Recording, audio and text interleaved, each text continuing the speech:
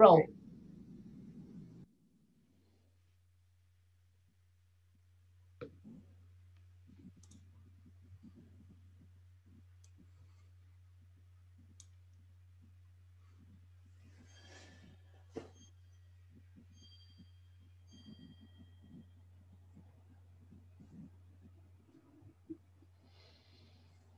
Yeah, we have 10 people in already, I can see. Let's just let the numbers climb a little bit.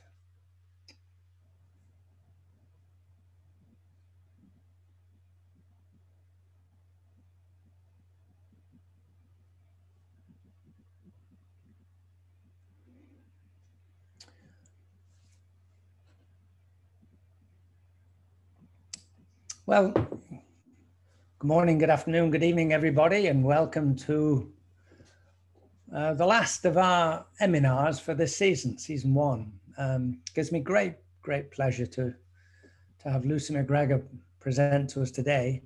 But before I introduce Lucy, I'd just like to talk about, whoa, there we are. So this is the last one, and we've had, I didn't even count, 35, I think, EMinars through this season. And it's been a tremendous success. When we started this, we were unsure how popular it would be, but it's been immensely popular. And we were initially planning maybe one a month, maybe 2 a month, but the interest has been so great, we've put one on a week. And you can view all of these on the MTNet EMinar page or on the YouTube channel. And almost all presenters have made their PowerPoints available to you. And this is a lasting legacy. So we are going to kick off season. We're going to have a summer break now for those of us in the Northern Hemisphere, a summer break. We are going to have a bit of a break now for a couple of months and come back in late September. And we have already quite a few lined up presentations for we'll go till about the end of June, so 9 months or so. We've got quite a few lined up already, but we're still looking for volunteers who wish to present their work. Today we have Lucy MacGregor, and Lucy and I were just chatting and realizing we met each other in Brest at an EM induction workshop, 1994, which is, whoa, almost 30 years ago. And Lucy's I'm very pleased that she's this year's SCG Q1, Q2 Distinguished Lecturer, and she'll talk to us this morning on multiphysics analysis, extracting the most from diverse data sets. Lucy sent her CV around, and you will have seen it when you registered. PhD in Cambridge, went on to Scripps as a Green Scholar. I was actually a Green Scholar as well in 1988, so quite a bit before you. And then came back to Cambridge, and then joined NOC in Southampton, working on CSEM, and then went to the dark side, so to speak, formed OHM, and joined the company as a CTO, and stayed with the company through its merger with Rock Solid Images, and left in 2018 and formed a new company, co-founded Edinburgh Geoscience Advisors. So it gives me great pleasure to hand over now to Lucy. Okay, let me share my screen. Share that one.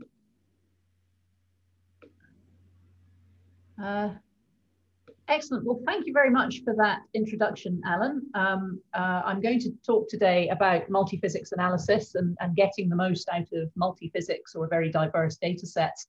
As Alan said, this came about as part of the SCG Distinguished Lecture Series. I gave a couple of those lectures. I've actually modified what I'm going to talk about today from the more general talk I gave to a general SCG audience. I'm going to make it a bit more specific for the more specialized EMinar audience we have today. And I'm going to concentrate on talking about applications of multiphysics in exploration and prospect appraisal. And then I'll give you some thoughts at the end about how this might be more widely applicable. Some acknowledgements to start with. I need to thank the SCG and the SCG Foundation, because obviously this did come about as part of an SCG lecture series.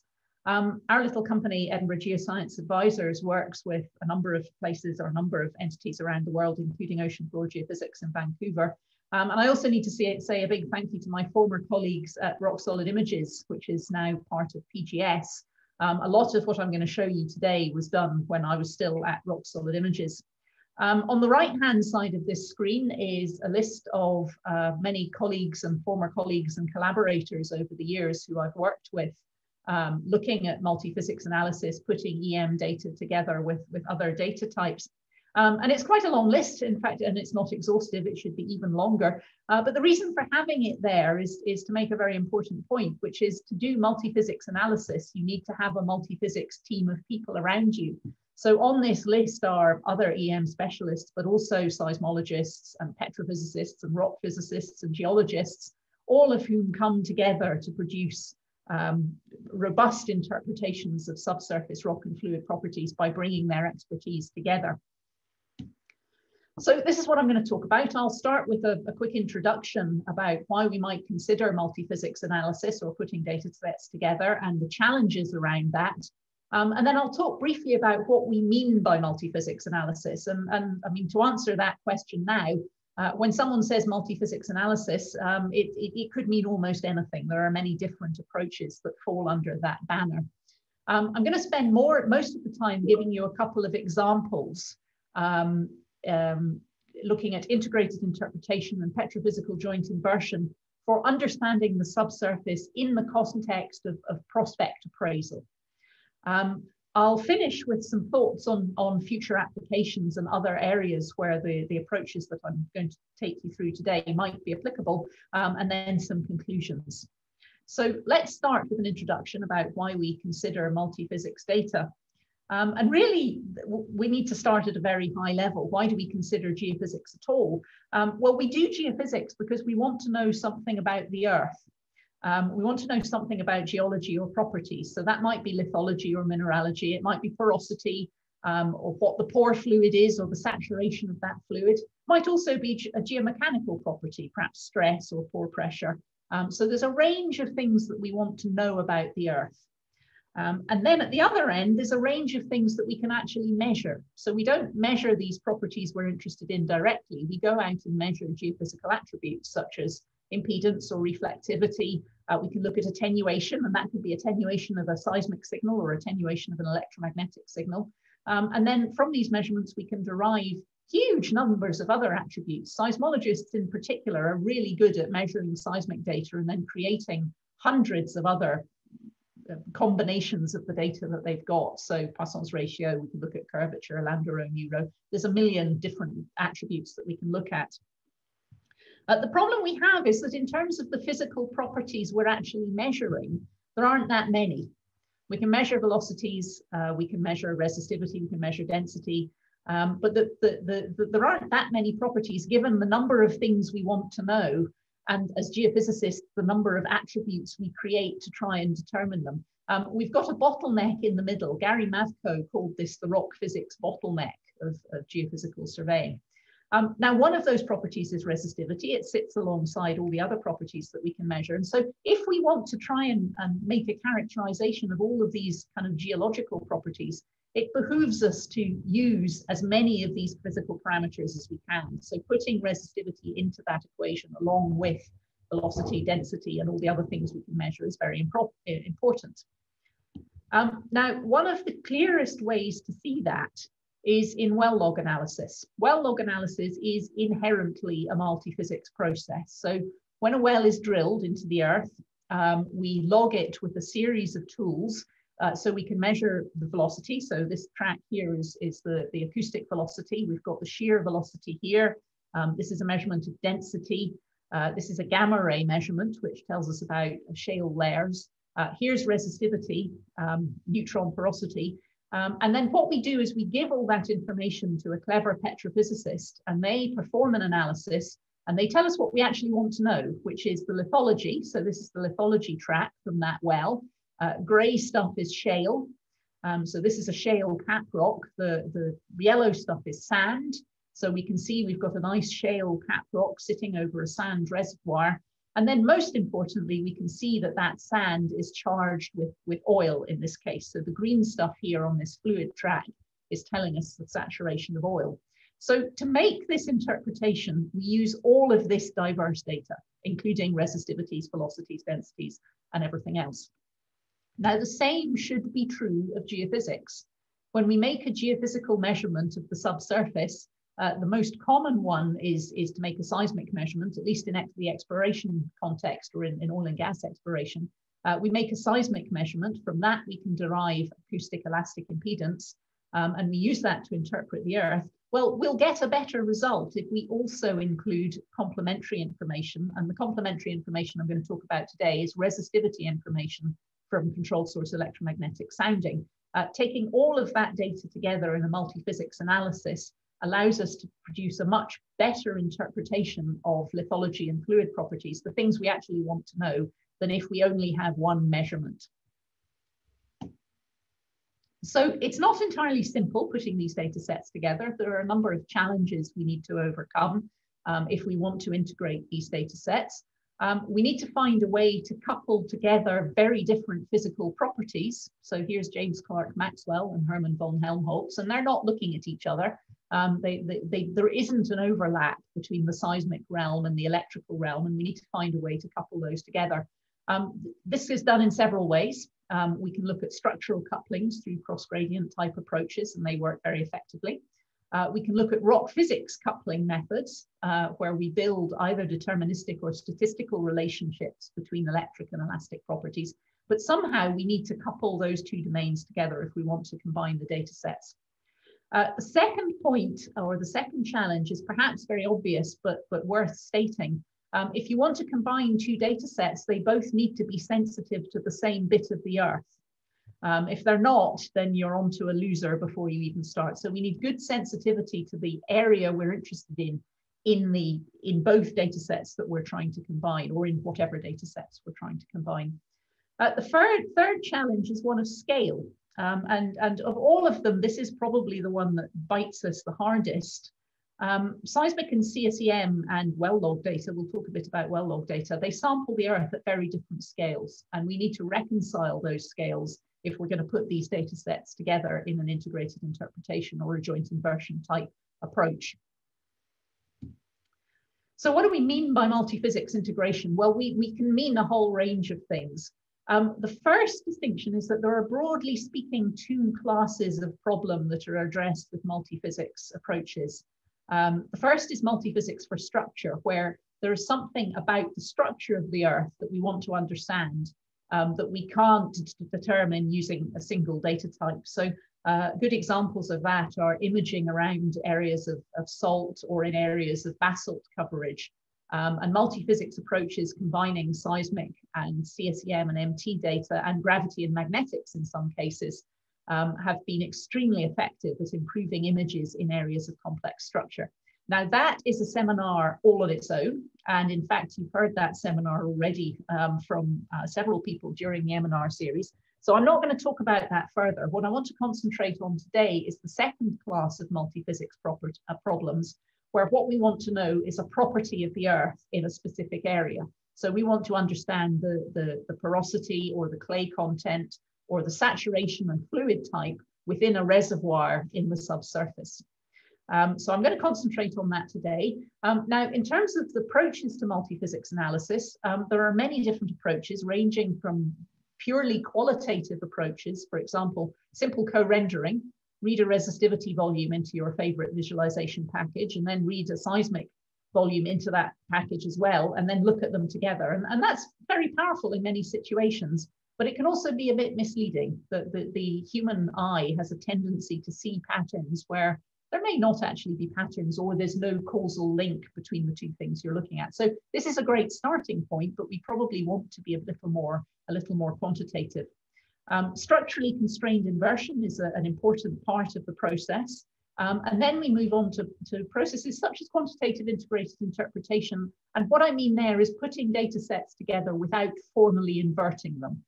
So putting them together using multi-physics attribute analysis approaches, for example, and I'm going to show you an example of that in a minute. Then we move on to the inversion approaches, petrophysical joint inversion, where we invert geophysical attributes jointly. So we invert impedances and resistivity directly for rock and fluid properties. And then finally, full joint inversion, where we actually invert the data directly for rock and fluid properties. Now, joint inversion works really, really well for structural problems. It's really, really difficult for property problems. And although I and others have tried it, I don't think we yet have a good general solution for the joint inversion problem. So today I'm going to show you two examples, one of quantitative integrated interpretation and one of petrophysical joint inversion. A final point to make is that these approaches are not all universally applicable. So generally speaking, the more quantitative approach, the more stringent the requirements from the data in order for it to be successful. So qualitative approaches like co-rendering, we can always do that, whatever the data set. By the time we get to joint inversion, we require good quality data sets with good sensitivity to the properties that we're interested in. So generally speaking, how we've operated workflows is to start at the qualitative end of this arrow and then move as far to the right, as far to the quantitative side as we need to answer a geophysical question, and as is possible given the data sets that we have at our disposal. So with that as an introduction, I'll go on and give you a couple of examples of this. So my first example is a quantitative integrated interpretation example, where we're going to take two separate data sets, a seismic data set and a well log and an EM data set. We're going to use well logs as a calibration to allow us to knit together the elastic and the electric domains. And then we're going to put those data sets together to understand, in this case, a saturation problem in the subsurface. So here's an overview of the workflow. It's really a two-step process. So we start with geophysical data. In this case, we've got pre-stacked seismic data and controlled source electromagnetic data. And in the first step, we take those two data sets and we interpret them separately. So invert the seismic data, and that gives us acoustic and elastic impedance. And then we invert the electromagnetic data, and that gives us an anisotropic resistivity. So that's step one. And then in step two, we put those two data sets together to understand the underlying rock and fluid properties. And key to that is well log calibration, is an understanding of the link between the electric and the elastic. So here's the problem. The area that we're working in here is in the northern Barents Sea. Norway is at the south of this map here, and we're up in a license area called PL723 in the northern Barents Sea. This is some work that we did at Rock Solid Images with Angie, who were exploring in that area. Now, exploration in this area has had a mixed history, a mixed success rate. The Wisting discovery was made in 2013, and that was a large oil discovery, and everyone got very excited about that. And then they got even more excited when the Hansen oil well was drilled a year later, and that also discovered oil. There was then a small gas discovery at Mercury later in 2014, which was equally exciting. So everyone got very excited, and then things went a bit wrong. A number of wells were drilled on positive seismic indications of hydrocarbon, which turned out to be subcommercial, to contain only residual hydrocarbons in the targeted prospects. So Apollo, Atlantis, and Bjaaland all fall into that category. And this drove the operators in the area to think, well, what else can we do to try and de-risk the exploration in this area? And that's where CSEM comes in. That's where the electrical measurement as a complement to the seismic really adds a lot of information, allowing better decisions to be made. So the area in question is called Maya. It's up here, just to the north of the Wisting discovery. And I've got a map in the center. So the colors are the top reservoir depth from seismic. And you can see the prospect we're interested in is outlined in dark blue here. So we've got 3D seismic data to play with. We've got a nodal CSEM data set. This was acquired by EMGS. So this is nodal CSEM. The little black squares are the CSEM receivers, and the source was towed over all of those receiver lines. So we have quite a rich 3D EM data set. And then we have a single well for calibration, which is the Apollo well here, and that contained only residual hydrocarbon, but it's our calibration point. The key decision that was to be made was a drill or drop decision. So ENGIE were trying to decide whether to go to the expense of drilling in this block or whether relinquishing the license completely and walking away. So it's quite a significant decision to be made. Here is the reason why drilling results have been mixed in this area. So the Apollo log is shown on the left-hand side here. So we've got a lithology track, and this is the reservoir interval we're interested in. It's a shore face deposit from the Jurassic, known as the Stur interval, which is seen all over the Barents Sea. It's a fairly high porosity sand interval. In Apollo, it contained only residual hydrocarbons. So you can see just on the saturation log, just a tiny bit of gas in that reservoir interval. We've also got plots of acoustic impedance and Poisson's ratio, which is a measure of how much a piece of material bulges outwards when you squish it. Here's an elastic cross-plot space. We're looking at basically the cross-plot of these two curves, P impedance versus Poisson's ratio. And in the background in gray is the data from the well itself. And the colors show a rock physics fluid substitution where we've changed the fluid in that reservoir from water wet in blue through oil saturated in green to gas saturated, either with a commercial saturation of 80% or what was actually found, 20% or less gas, fizz gas it's called. And you can see that in this elastic space, the commercial and the sub-commercial hydrocarbon charges are exactly the same. There's no difference in response. And that tells us that we can't use seismic to distinguish those two possibilities, commercial versus sub-commercial. On the right-hand side is a multi-physics cross-plot space. So we've got impedance versus resistivity. And you can see immediately that the resistivity, the electrical measurement, is going to tell us what we need to know. We can't distinguish oil from gas. It's just resistive stuff. But we can see commercial hydrocarbon as compared to either water wet or fizz gas sediments. So adding that electrical component makes a big difference to the interpretation. So let's step through this. Let's look at the seismic data first. Here's an example of the seismic data from the area. So the map on the right-hand side has Maya still outlined in blue. And we're looking at an arbitrary line between A and A prime in this case, along the green dashed line along here. So the top reservoir interval is labeled top Railgrunnen here, and you can see we're looking at a series of faulted blocks that may or may not be hydrocarbon charged. That's what we want to know. Now, the interesting thing when you look at this seismic section, you can see the reservoir very clearly, but you also start to see these little bright areas in the overburden. And if we zoom in on this area here, you can see all these little bright spots that are coincident with faults.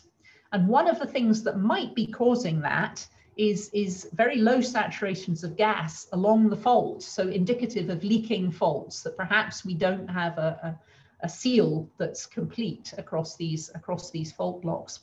Now we can isolate those bright spots using seismic attribute analysis. So if we cross-plot the seismic variance, which is a post-stack attribute that measures trace-to-trace variability, so we cross-plot that with trace envelope, which measures the energy of the trace, and we look at high variance, high envelope, then what essentially we're doing is looking for very bright areas that are very laterally constrained. So we're looking for these bright spots along faults. And if we take those areas, that area of the cross plot, and project it back onto the map, you can see all the little red areas here are areas that contain those bright spots along the fault, and so might be indicative of leaking hydrocarbon, of an incomplete seal. So that's quite interesting. Around Apollo, where we know that there is only residual hydrocarbon, so there's a pretty high chance the seal is blown there. You can see quite a lot of this leakage in the faults in the overburden. To the south, there's quite a lot of leakage as well. Up over our prospect, however, it maybe looks a bit better. So at this stage, perhaps we're still some chance that we might be looking at a good prospect. So we can carry on with the interpretation. Our starting point in the seismic analysis is the inversion or the results of inversion of the pre-stack seismic data. So we used a simultaneous pre-stack impedance inversion to invert angle stacks for acoustic and elastic impedance. And I'm showing you here the P-wave impedance on this plot across the reservoir interval and the Poisson's ratio. The prospect is now outlined in white, as you can see. So we've got impedance now. The next question is, what can we do with that? Well, one of the things we can do is we can use a calibration approach based on the well logs, where what we do is we use the well logs to calibrate a function that relates the elastic attributes to the porosity, which is one of the properties we're interested in, and then apply that to the seismic data, and that allows us to make a map of porosity, which you're looking at here. So again, this is across the reservoir interval. Here's our prospect. You can see high porosity at the Apollo well, which is good, about 20–21%. The porosity is slightly lower in our prospect, but it's still pretty good. It's still a nice prospect. You can see if we move to the north, as the reservoir interval gets deeper, the porosity decreases. That's simply a compaction effect. Now, we want to know if that's right, so we can compare those results to well log data from the region. So here's a porosity depth map or a porosity depth graph based on regional wells. So we've taken all the wells that we'll have access to in the surrounding area and calculated the porosity in the reservoir interval and then plotted that on a map. And you can see there's a very clear porosity depth trend, as you would expect. Now, interestingly, if you look at the closest 3 wells to this area, so that's Apollo, Wisting, which we've talked about, that's just to the south, and a well called Alpha, which is in the area. The trend is actually close to the regional trend, but slightly lower porosity. And in fact, if you then plot the seismically derived data over that trend, you can see that the seismically derived porosity follows pretty nicely along that trend that we see in the data from the wells. So we've got quite a lot of confidence that our porosity is a robust estimation of what we're seeing in the subsurface. So that's great. We understand, if you like, the container that may or may not contain hydrocarbon. What else can we do? Well, we also want to understand how well the seismic actually can characterize not only the lithology, but the fluid. So the next thing we did is we used a statistical facies classification based on rock physics. And that's a 3-step process. So we start with the wells as calibration. And from the wells, based on cutoffs, we defined 5 different lithofluid facies: shale, wet sand, oil sand, fizz gas sand, and gas sand. The thing we're interested in is the red stuff, and we want to, or green, and we want to distinguish that from the other facies. So we plot that in impedance Poisson's ratio space again. Here's our trend of increasing fluid compressibility. The next thing we did, because we know from the seismic that the porosity in the prospect is a bit lower than we're seeing at the wells, is we used the rock physics relationships to augment the data from the wells by decreasing the porosity along that compaction trend. So we've now got a richer data set that covers the range of porosities we're likely to see in the prospect. Based on that, we can use kernel density estimation to calculate a series of 2-dimensional probability density functions for each of those facies that we're interested in. And then we use a Bayesian facies classification to classify the data into each of the 5 classes. So along the bottom here, we've got the probability of each of these different facies that we're interested in, again, plotted in impedance Poisson's ratio space. So we do that for the seismic data. We classify the seismic data, and then we can project that back into the map. And that's what I'm showing you here. So this is the most likely facies that we see when we're seeing one of the hydrocarbon facies. So I'm not bothering with the water wet or the shale here, just looking at where the seismic classification suggests that there might be hydrocarbon. And so here's the well.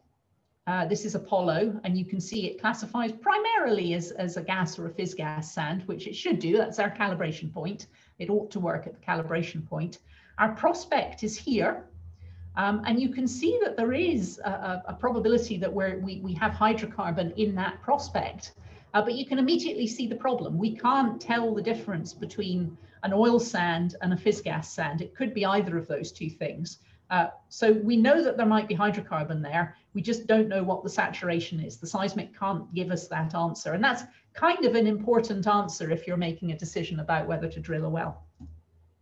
So let's come back to the integrated analysis and look at the EM data next. So as I say, it was a three-dimensional nodal EM survey. The first thing we did was invert that data. So on the left-hand side here, we have the top reservoir map, just for context, just to give you a context of what we're looking at. Again, here's the well log. In the center plot is the transverse resistance from the CSEM data. So we've inverted the CSEM data for anisotropic resistivity and then vertically integrated that model. It's the vertical resistivity model that we've vertically integrated across the reservoir interval to give us a transverse resistance in the reservoir zone. High values are the higher resistivity, higher transverse resistance. And then on the right-hand side is the porosity, just as an interesting comparison in terms of what we're seeing. So around Apollo, we have relatively low resistivity, which is what you'd expect for residual saturation. We can see to the northwest, where the porosity starts to decrease, we get an increase in resistivity associated with that compaction trend. So that's nice to see. And actually, particularly nice in some of these kind of low porosity downthrown blocks. You can see there's actually high resistivity associated with them as well. So it's nice to resolve that. In the prospect itself, the resistivity is a bit higher than Apollo, but still relatively low. So we can't rule out the presence of hydrocarbon, but it's starting to not look as positive as it did when we just had the seismic. So now let's put it together. How do we do that second step? Well, there's a couple of things we can do. One of the simplest approaches to comparing seismic and EM is simply to put all of the data into a common domain and then compare the data sets. So on the left-hand side here, here's the CSEM-derived transverse resistance that we just looked at. And then what I've done is to take the seismically derived porosity and use a rock physics relationship. So in this case, the Simondou relationship, which relates the bulk resistivity that we measure to hydrocarbon saturation, porosity, resistivity of interstitial fluids, and then it's got a clay term here to account for conduction in clay minerals. So if we know the porosity from the seismic and we can estimate the clay distribution from the seismic, which we can do, and we can calibrate the Archie parameters at the well, then for any given saturation, we can calculate a seismically derived transverse resistance and simply compare them. So in the center, we've got the seismically derived transverse resistance for 100% water wet, so a completely water saturated reservoir interval. And then on the right-hand side is the equivalent plot if we saturate the areas that the seismic suggests might be hydrocarbon charged, and we saturate them with 60% hydrocarbon, 40% water. So if we look at the water wet case first of all, there's actually quite a good correspondence in many areas between the CSEM derived case and the water saturated seismically derived case, especially up in these areas where we've got lower porosity from the compaction trend in the northwest, and in these downthrown blocks, you can see quite a nice correspondence between the two cases. So there's definitely porosity effects in the EM data.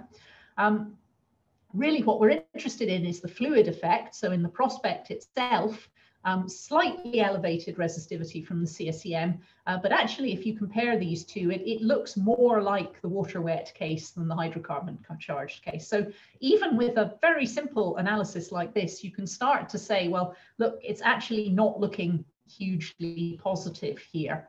However, we did take this one step further and we used a lithofluid facies classification based on a multi-physics cross-plot space.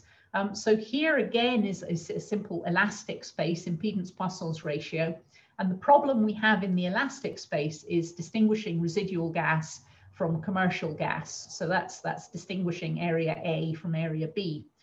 So if we look at a cross-plot space that includes both seismic and EM attributes, we can do much better. So on the y-axis here, we're considering probability of hydrocarbon sand from the seismic. So this is the output of the Bayesian lithofluid facies classification of the seismic data by itself. On the x-axis is resistivity, or in fact, it was transverse resistance in this case from the CSEM. The thing we're interested in is the significant hydrocarbon accumulation. So the yellow stuff, that's what we want to see. And we can distinguish that from the seismic ambiguity, which is residual gas, but also importantly from the EM ambiguity. So other lithologies or properties in the subsurface such as tight sands, carbonates, coals, you sometimes see in this area, other resistive features that are not fluid effects. So if we look in this crossplot space, we should be able to bust all those things apart and get a much better answer. So that's what we've done here. Here is the data, the seismic data, the multiphysics data plotted in that crossplot space, color coded by point density. So most of the data sits in the wet sand quadrant, which is what you'd expect. Most of the Earth is wet sand or wet stuff in general, in the marine setting at least. What we can do is we can take cutoffs, which we calibrate based on the well log data, and then project that space back onto the map. And that's what you see here. So what we wanted to see was lots of yellow stuff. Sadly, what we do see in the prospect is something that is much more likely to be residual hydrocarbon.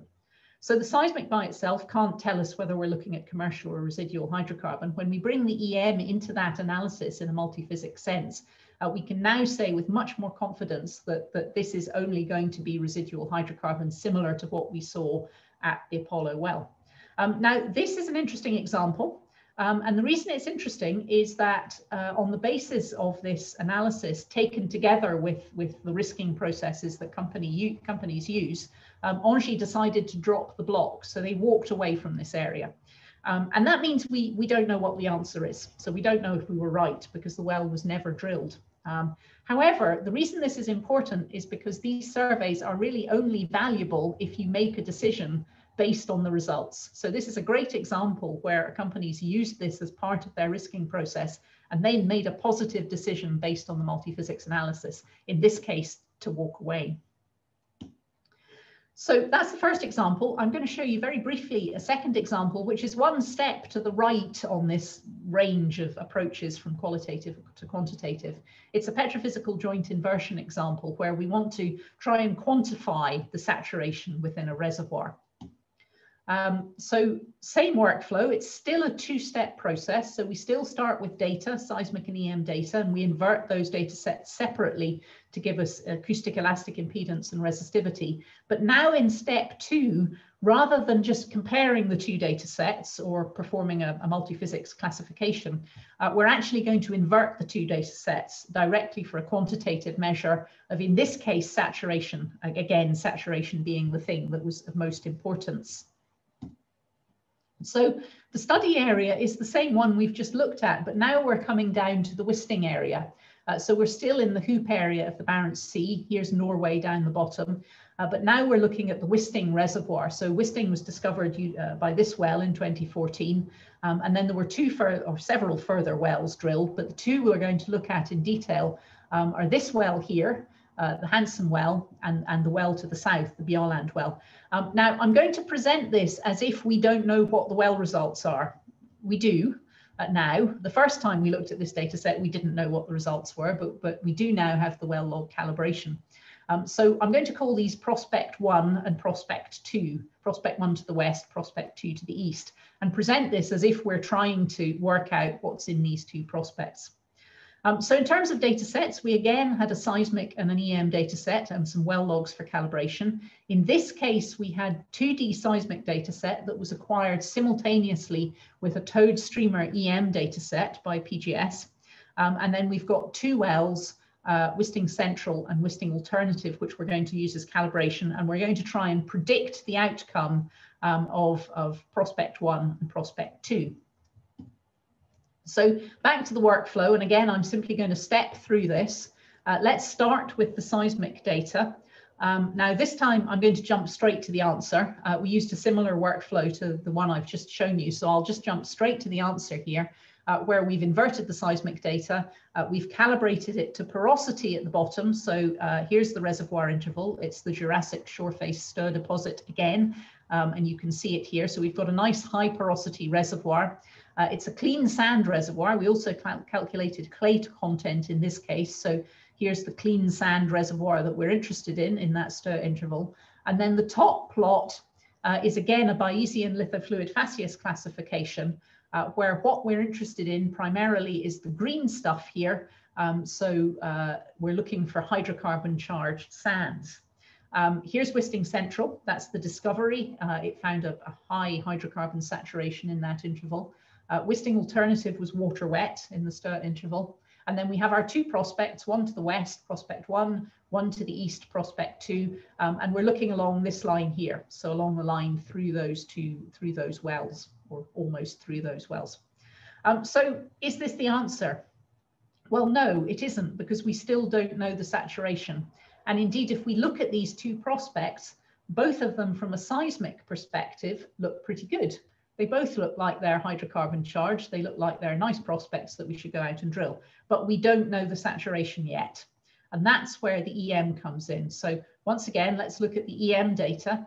Now, in this case, we're going to look at a single line across the prospects of interest acquired using a towed streamer EM data set. So what we're looking at here is now a 2D inversion along that line. The top plot is the vertical resistivity, the bottom plot is the horizontal resistivity.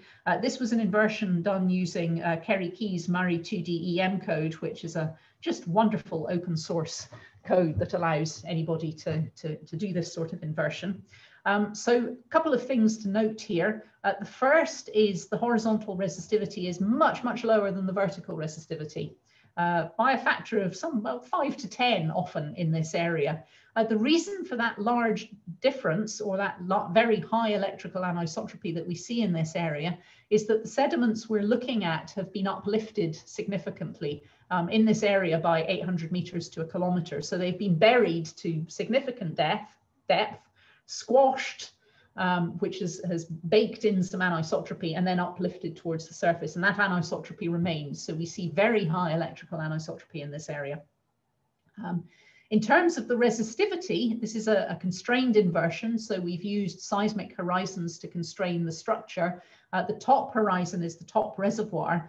Here's the Wisting Central accumulation. So this is high resistivity associated with the oil in Wisting Central.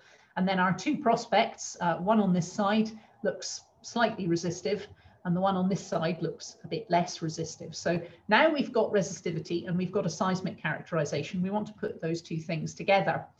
So that's the interesting bit, the petrophysical joint inversion, where we want to invert for saturation. And we want to do that as far as possible at seismic scale. So how do we do that? Well, we could just ignore the problem of scale completely. So we could just pretend everything's fine and we've just made these measurements. We'll just ignore it and we'll jointly invert CSEM derived resistivity and the seismically derived porosity or impedance or Poisson's ratio and assume everything is fine. And the problem is that's not fine at all. That's just wrong because you haven't done anything to reconcile the scales of the two measurements. We can do a bit better by mapping through transverse resistance. So we can say, take our relatively low resolution resistivity measurement. We can map that into the reservoir interval by assuming that the transverse resistance is equivalent, assuming transverse resistance equivalence. And then now, once we've mapped it into seismic scale, we can then jointly invert with porosity, clay content, impedance, or other seismically derived attributes. And that's certainly much better, but it takes no account of non-reservoir facies. So it's still an approximation. So what we actually did is we jointly inverted the transverse resistance using the seismic facies as a framework. So we jointly inverted the transverse resistance with the seismically derived properties in a deterministic workflow to find a saturation within that seismic facies framework that best explained the data that we had. And that's what I'm showing you here. So at the top is the rock property is the seismic facies classification as before, just for reference. So here are our two prospects, Prospect 1, Hansen on one side, Bjelland on the other, that look the same from a seismic point of view. At the bottom is the derived saturation. So this is the saturation derived from jointly inverting the transverse resistance with the seismically derived attributes. Wisting Central has a nice high saturation, as we expected it to have. That's great, that's our calibration point. Hansen to the west also has a fairly high hydrocarbon saturation, and indeed that's what was found when it was drilled, a nice oil column in this prospect. Bjelland, however, looks like it only contains residual saturation, despite the extremely positive seismic indications. And actually, if you look at seismic data from this area, it's one of the most beautiful amplitude anomalies you've ever seen in seismic in your life. It's a wonderful thing, which is largely why it was drilled. But the multi-physics analysis shows very clearly that that was only going to come up as residual saturation, and indeed that's what was found. So again, it's by putting these data sets together that we get a more robust answer that allows a better decision-making process. So I've taken you through a couple of examples from the oil industry, but I wanted to leave you with some thoughts on where these approaches might be applicable in the future, because they're very widely applicable. I mean, in many ways, multi-physics is useful anywhere you need to know something about the Earth. We should always be thinking about bringing multiple data types together. But here are just some areas that either are now or are likely to become areas where multi-physics approaches will be applicable. Carbon capture and storage, that's becoming a very important application as we try and prevent the world getting any hotter than it already is. And clearly, if we want to understand the distribution of saturation in the subsurface of a supercritical fluid or a gas, seismic does a very good job, but if we bring other measurements in, it can only get more robust. So there's been a lot of modeling of that. This is one example here. From Ayani et al. There are many others that show that this might be an application that in future multi-physics approaches will be extremely valuable for. We can look at groundwater mapping, and I think this has already been the subject of an earlier EMinar. This is Chloe Gustafson, Kerry Key, and Rob Evans' excellent result from the eastern seaboard of the US, where they used electromagnetic techniques, CSEM, MT, to map groundwater, freshwater aquifers in the offshore realm. And again, this is a nice application because it's a classic example where you want to understand the properties of a fluid. Seismic can give you the container, but it can't tell you about the fluid. That's where EM comes in. So as the population increases and we need more water supplies, it will undoubtedly become an important application. Seafloor mineral mapping, and again, Karen Weitmeyer spoke about this in an earlier EMinar, mapping potential mineral deposits on the seafloor for two reasons. They're a potential resource which might become important as we transition away from oil and gas to renewable sources. But if we're going to do that responsibly, we have to understand these systems. They're ecologically extremely precious and delicate. So to do that, we need surveying. We need, as much as possible, a non-contact surveying, and that's where collecting rich multi-physics data sets comes in to help us to understand these systems. Permafrost mapping, environmental studies. So this is from Dallas Sherman's paper where they used EM methods to understand permafrost. And you can imagine a setting where you go back and repeat these surveys to understand how it's changing over time, which will help us understand climate change and how that changes. And again, this was an electromagnetic study, but bringing in other data types can only help us to understand that better. Another couple, decommissioning. We're moving away from oil and gas, so we're decommissioning oil fields. And to do that, we need to understand that that's been done in a robust fashion, which means we need to map the subsurface around these wells. We need to understand that they've been plugged and abandoned correctly. And again, that means we want to understand fluid distribution. So that's an area that we're now looking at, along with my colleagues at OFG, whether multi-physics approaches are applicable there. And wind farms. There's a huge explosion in interest in wind farms, particularly offshore wind farms. To implement a wind farm offshore, you need to understand the subsurface. It's a slightly different problem. We're not so much interested in fluid type and saturation. We're interested in geomechanical properties, but we're starting to show that multi-physics approaches there can also give you a more robust solution to that problem. So just some final conclusions before I shut up. multiphysics analysis has application in a range of problems. I've shown you some examples from the oil industry, but I hope you can see that those same approaches have applications across a range of environmental engineering, renewable type problems. We're fast developing from sort of qualitative approaches of putting data sets together to much more quantitative. And as important is a realization that to do this, we need multiphysics teams of people. We can't sit in geophysical silos, not talking to our seismic colleagues and our rock physics colleagues. Everyone's got to be around the same table and talking the same language to make this work. A key point is that multiple data types doesn't necessarily mean multiple surveys. We often hear, particularly in the oil industry, oh, it's too expensive to collect that data set. You need another data set. Yeah. People shouldn't be thinking about it like that. Often it doesn't mean multiple surveys. It means just thinking very carefully about how you make the most use of a survey crew or a platform that you have in the field so that you can collect these multiple data types together. And really the message to leave you with is that you'll always get a better answer if you have a range of different geophysical data types that you're trying to put together to understand the Earth. So I'm going to leave you with a reference list. Most of what I've shown you is published. So here's the reference list. And if you're watching this on YouTube, you'll be able to pause the video and actually get the reference if you want to follow up with any of these examples in more detail. And with that, I'll stop. Thank you very much. Thank you very much, Lucy. That was absolutely brilliant. A wonderful sales job for multiphysics. I was convinced to do this myself in 1986 when I gave a talk at the Geological Survey of Canada, ended with a resistivity model, and Alan Green told me that, Alan, nobody cares about resistivity. I think that's the key point. Nobody cares about resistivity or velocity or anything else. Exactly. It's geology that people want to know. Exactly right.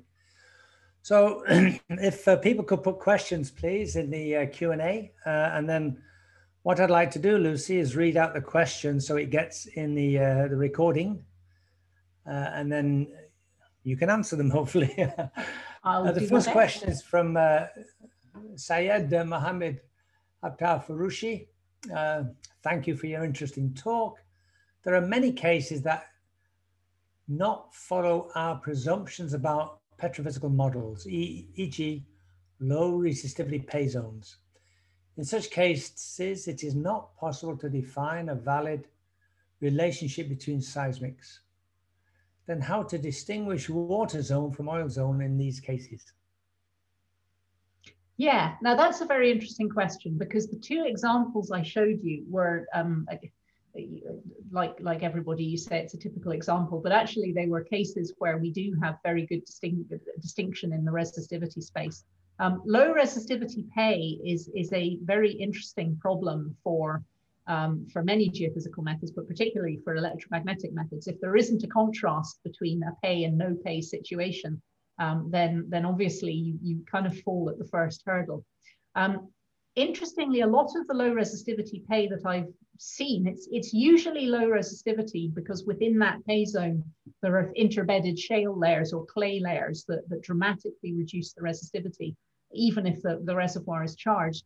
But often they only reduce the resistivity in a horizontal sense. So in induction log data, for example, you'll see very low resistivity, no contrast with the surrounding sediments. Sometimes in the vertical resistivity, you see a higher resistivity. You do actually get a contrast.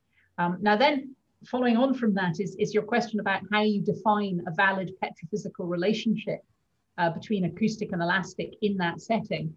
Well, the answer is that that's, of course, challenging because now you're in a setting that is highly anisotropic, particularly in the electrical sense.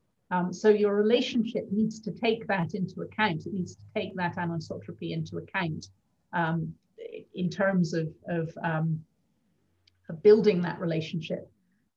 With good calibration, it's usually possible to do, to build either an empirical relationship between the two domains, if not a rock physics relationship. However, there are, of course, situations where that petrophysical relationship either you can't build a valid one or simply the data sets are not sensitive enough to the properties that you're interested in. And that really brings us back to the challenges that I spoke about at the start. To perform a highly quantitative multiphysics analysis, you need to have good sensitivity in both your data sets, and you need to find some sort of link between the electric and the elastic to put them together. If you simply can't do that, then you'll have to rely purely on the more qualitative approaches to integration. You simply won't be able to go any further. What you would still be able to do potentially is look at some of the structural joint inversion approaches that might help you, where you couple the domains together structurally. Not so helpful if you're after reservoir properties, but there might still be something there that you can do. I guess, I mean, it's an important point. There is no single approach that will work on all geologies and all applications. The world is a complex place. So really, we need to tailor these multiphysics approaches for the specific cases that we're looking at. Yeah, do you find that a certain approach will work across a certain reservoir? Yes.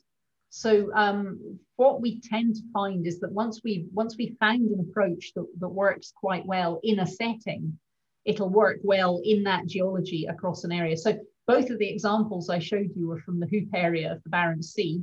And that's not a coincidence. It's because those approaches work quite well in that geology and in that setting. Yeah.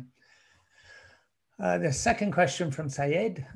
In both examples, you did not consider the variations of wettability index in the models.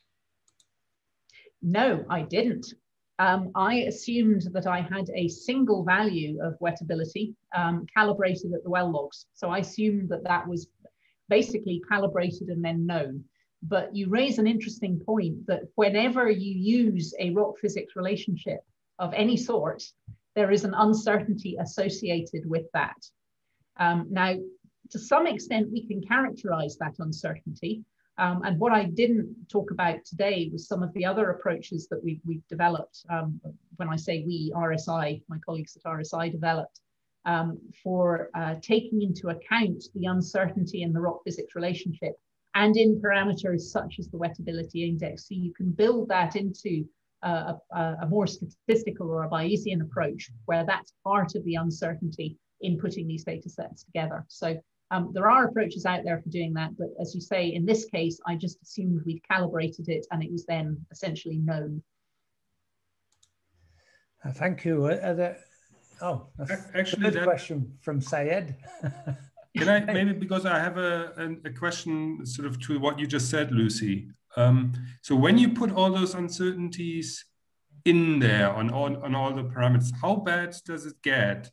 I mean, I sometimes have the feeling that we know some of these things not particularly well, that if you do that, sort of the connection nearly becomes, and not quite meaningless, but very tentative. Or what do you see?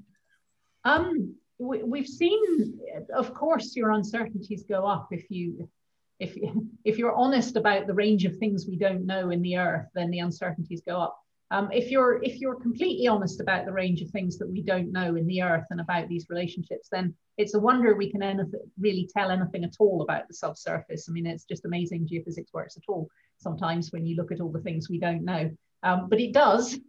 And so, yes, we see an increase in uncertainty, but not to a level where we can't draw useful conclusions from the data. Yeah, and I mean, that's certainly something I share, that I'm always amazed that things work so consistently when... Yeah, amazed it works at all. Yeah.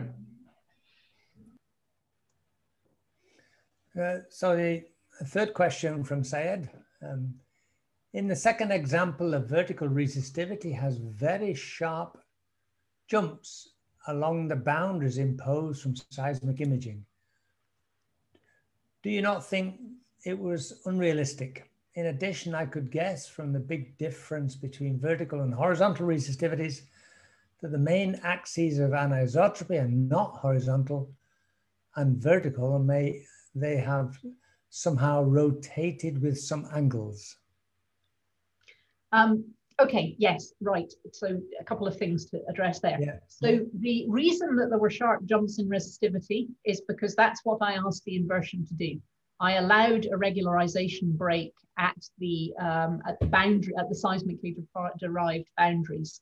Now, we know that that is realistic in the vicinity of a hydrocarbon charged reservoir, because the top interface of the reservoir is a sharp boundary. It is a sharp jump in resistivity. It's not so realistic elsewhere, where there probably are more gradual changes across those interfaces. It's certainly an approximation, but it's an approximation. If you look away from the areas of the hydrocarbon, the jump is much smaller. There are approaches out there for constraining with seismic that aren't as severe, and I think Randy Mackey presented one of those in his EMinar earlier in the series, looking at structural constraints that use a cross gradient between a seismic image and a resistivity model. That's a much less severe and probably geologically more realistic way of applying that constraint. I think that's a kind of neat algorithm, but that would be an alternative way of approaching it. So in terms of the anisotropy in the Barents Sea is notoriously large. It's some of the highest anisotropy you see anywhere. The question of whether it's vertical or not is, again, a very interesting question. We've assumed in our inversion that we're dealing with VTI. Now, in this setting, that's probably not too bad an approximation. We're looking at fault blocks, and in all of the pictures I showed you, there was quite a high vertical exaggeration. But these are predominantly sub-horizontal layers that have been squished at depth and then uplifted. So the approximation of VTI in this setting is probably not too bad, but it is an approximation. There are settings, of course, where that approximation of vertical transverse isotropy is not a good approximation at all. So, for example, there are examples on the flanks of salt diapirs where you see very steeply dipping stratigraphy. And there it's been shown that actually taking that tilted anisotropy into account is very important in getting the right result. So yes, it's an approximation. I think it's probably an approximation that's appropriate in this setting, but there are, of course, settings where TTI is an issue and should be accounted for in an interpretation. Yeah, thank you, Lucy. There seems to be no more questions. So I guess I'll thank you once again, and I'll just grab the screen back from you and remind people that this is the last EMinar, and I'd like to really sincerely thank Lucy and all the previous presenters, but also the viewers of the EMinars and those who view the content on the YouTube pages. And again, a plea for those who wish to volunteer, don't be shy. Send us your name and we'll put you as a presenter for next season. So with that, I'll say goodbye again. Bye, Lucy. Bye, everybody. Thanks a lot, everyone. Meet you in season 2 in a few months' time. Bye for now. Bye. Bye.